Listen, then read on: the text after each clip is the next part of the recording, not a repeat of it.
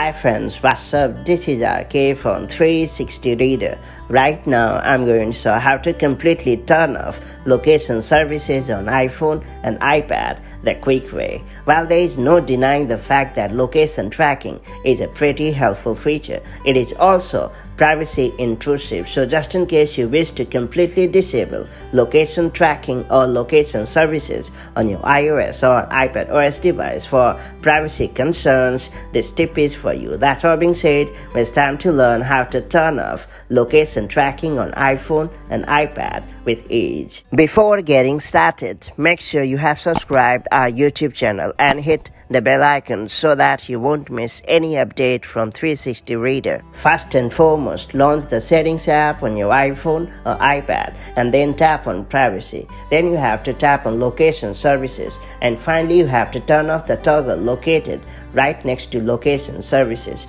Do know that iOS also allows you to manage location services on a per app basis. To do so, tap on a specific app and then choose the preferred option.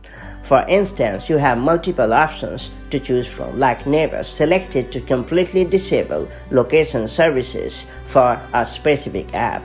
Ask next time or when I share while using the app, or always. Or you also have the option to allow or disallow precise location access. That's pretty much it. So that's how you can manage location services on your iPhone or iPad the smart way. Now that you know how it works, make the most of it to enable disable location services depending on your needs. If you found this video helpful, do like and share it, and I'll see you in the next video with more such handy iOS and iPadOS hacks. Till then, stay safe and have a great time. Bye-bye.